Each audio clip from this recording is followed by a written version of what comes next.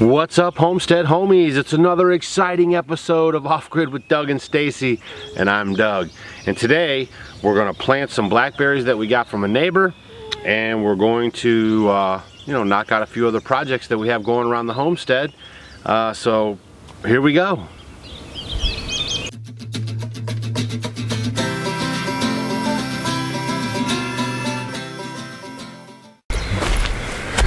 Okay, homies, real quick, what we're going to do is plant these blackberries. Now I got my trusty shovel right here. We got three clippings or shoots that were growing at a neighbor's house Stacy hangs out with. So she was over there the other day. She gave them to her. What we did right now is just kind of stuck them in the compost that we had left over from all that shoveling that we did. And now I'm going to transplant them from over there, bring some of that dirt with them, and put them in the ground. We keep our rows, you want to probably keep your blackberry rows maybe 5 to 8 feet apart wide, and then space them out. You know, we try to space ours out probably like 4 or 5 feet each bush. You know, if you like them a little more bushy, it just makes it a little easier to get in there and do the harvesting. I'm going to do the same thing here as I did over there. Is I'm going to put in the T-post, and then I'm going to put in the cattle panel so they can trellis and be supported on that. So let's get started. Like I said, we're only going to do 3 here, and then we're going to move on to the next project. Oh, and by the way, these are just some posts, like a steel post that I had. You could have probably used a piece of rebar or whatever. It just kind of helps me keep my line straight. So I measured from these bushes over and from those bushes over, and then I have a sight line on here. It's just some kite string that I use, and then that just helps me keep my row straight. Okay, just kind of help. It's just kind of handy. All right. So like I said, we're just gonna put in three clippings right now. I'm just gonna prepare the ground for them.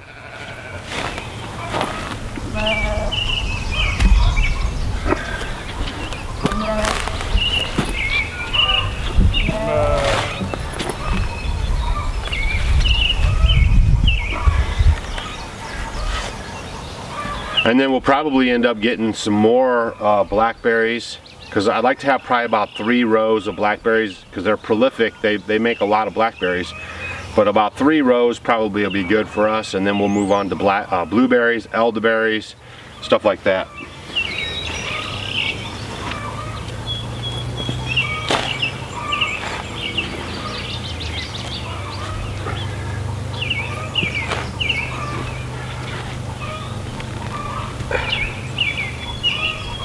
Nice earthworms in here.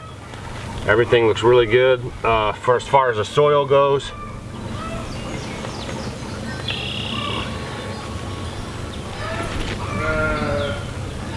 Because this is where we were focused on growing our garden last time, so this should be in good shape.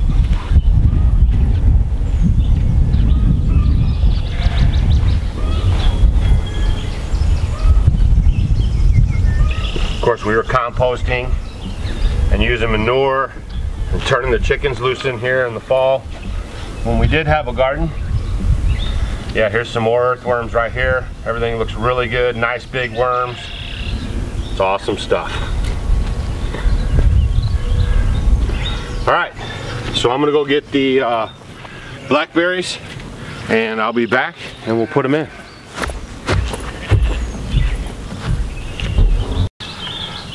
All right, now when I plant these blackberries in, I'm not interested in pushing down the dirt and everything around the root ball. Basically, I just have it in the compost like I told you. I'm just gonna put it in here, and I'm gonna leave it kind of loose, so that way the roots don't have to fight through compaction as they're starting to establish themselves, okay? So this should work out pretty good. Like I said, just leaving it light and fluffy. Some of the old dirt I'll just break up around here. Everything's still kind of wet. You see it looks kind of droopy, but it should bounce back and be pretty good. They weren't out of the ground for that long, and they did get water right away. So it's just the initial shock. As long as you can keep the root system going as well, some of that stuff won't matter. It'll just grow new shoots, and then everything will be fine there.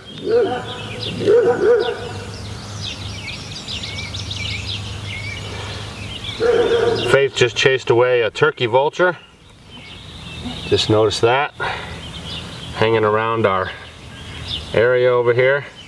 So like I say, not compacting the roots at all, just making sure that everything's covered up, because you know the ground will settle here. So what I don't want is like a dip where it'll start puddling water against the stalk. I just want it nice and loose, kind of mounded up, because it will sink, you know, and settle, and that should be good to go. So we got 2 down and 1 to go. Life on the homestead. Well, springtime that is, I guess.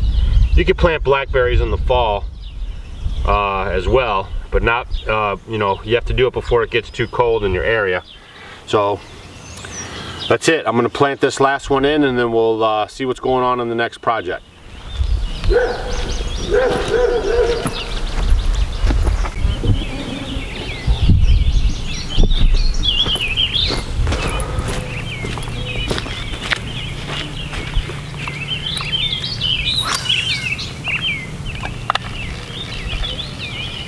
All right, now we're on to the next big project. I mean, seriously, you don't think it's just work all the time on the homestead. I mean, we got to do some pond surveillance.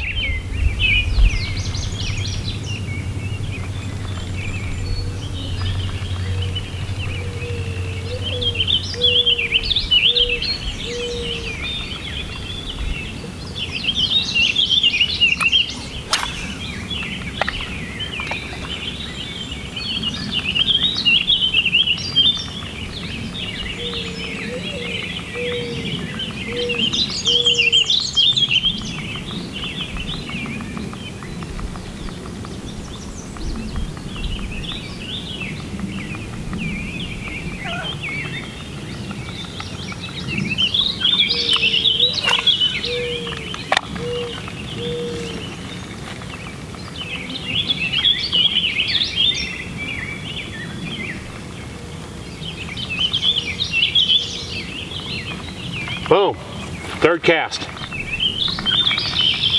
Ah, spit it out. Dang it. Had me all excited, boy. I thought it was like one of them fishing shows.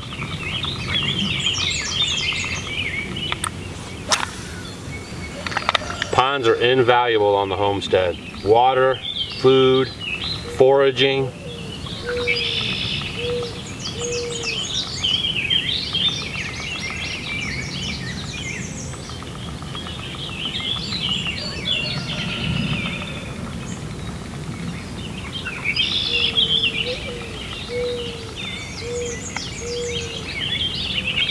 Man, 3rd cast, I thought I was gonna pull one in.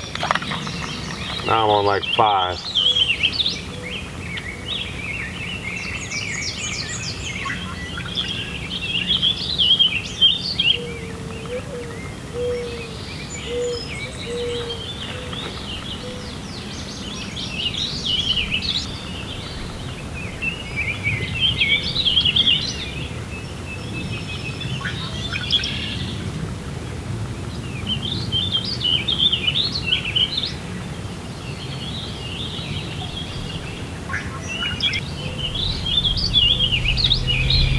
I guess this is the part where I'll start some fancy editing.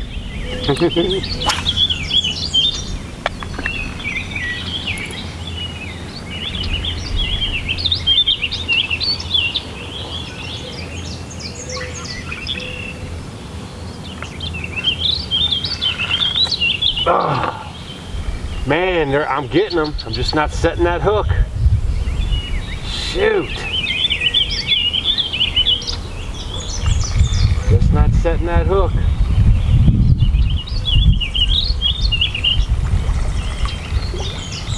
I'm just using a pretty simple spinner bait.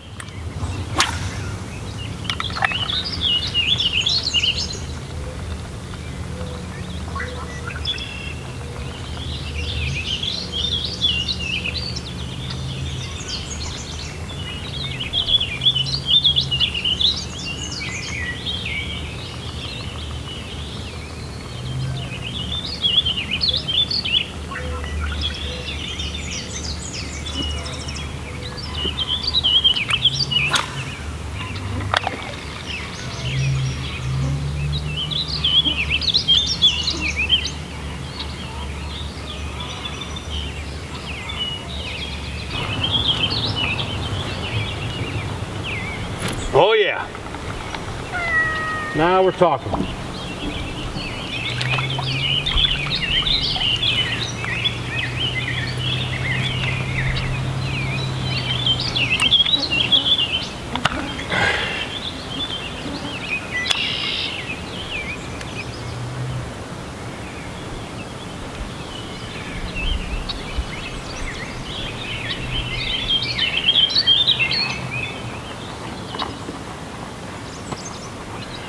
Oh, it probably took 20 something casts. But we got them.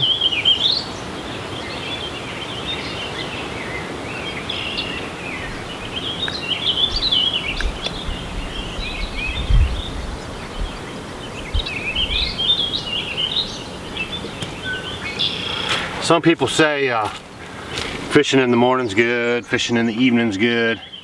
Sometimes I like to come out here right when the sun's coming up, especially in a bad, you know, a bad weather day. Catch me some bass. It's pretty good, nice and hefty. So, looks like fish tonight, right?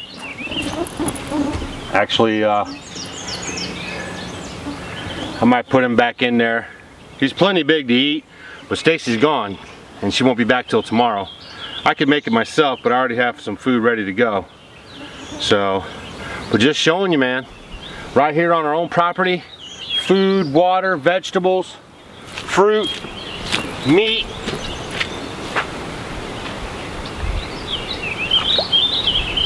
That is a good bass right there. Yes, sir. So we know they're in there. Everybody looks healthy. I've caught some smaller ones. You know, they're all just getting to be about the big size. They're been in there like, I don't know, 3 years now, 3.5 years. So we got bass and bluegill.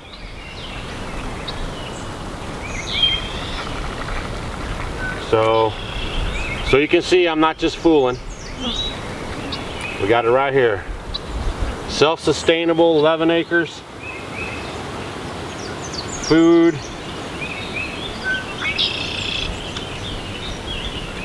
Got a little algae on there. It's going to stop my spinner from turning. Clean that off.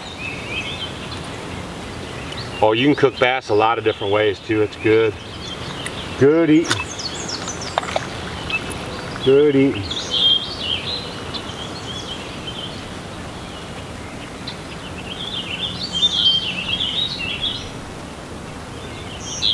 We've had some cool weather, so everything's just kind of waking up.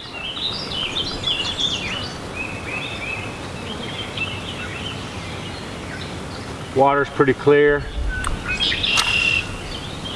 You gotta do a little pond maintenance too, but nothing too dramatic. Every once in a while I'll come out here with the 22.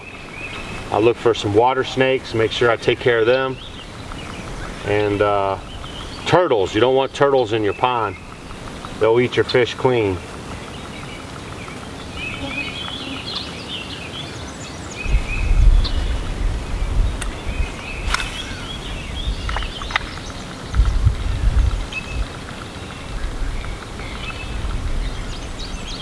It's a tough life, isn't it? Just remember, if you don't have bills, or you can think outside the box for making an income, you can do whatever you want, what makes you happy.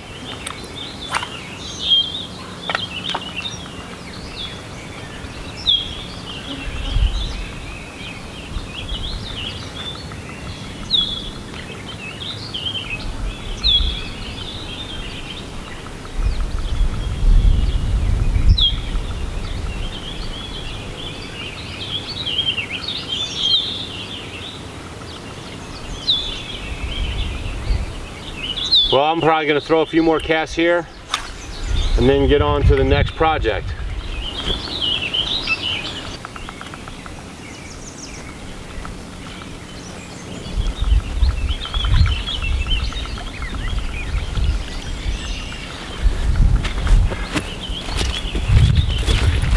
Now this right here is another good sign in your pond. That's a little bitty bass. That means they're having babies and doing their thing. I mean, this guy is just a little bitty, no bigger than my hand. So he's going back in, no doubt. But you like to see that when you're fishing, because that means that everyone's in there populating the pond. He was a feisty little bugger too. He took it all. He must have been hungry. Try to get that hook out of there as easy and safe as you can, and then you just set them in the water.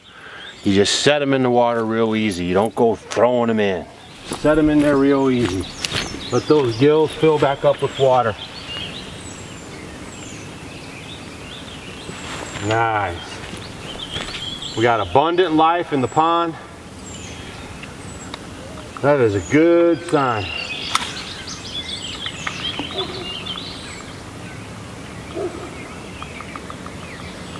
You say it'll be the last cast, but you're like, ooh, maybe one more, I get a big one.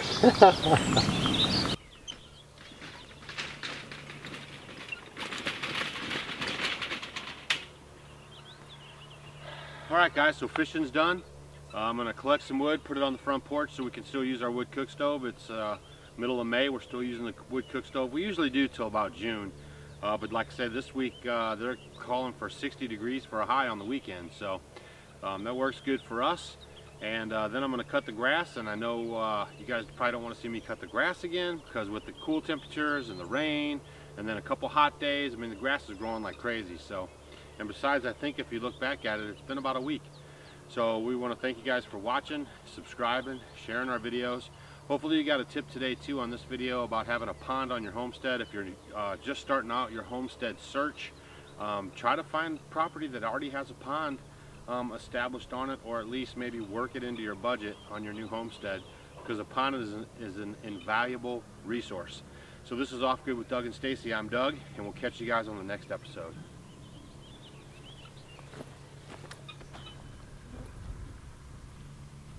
You would have got it done. We did 20 yards, cubic yards of composting dirt, and little different.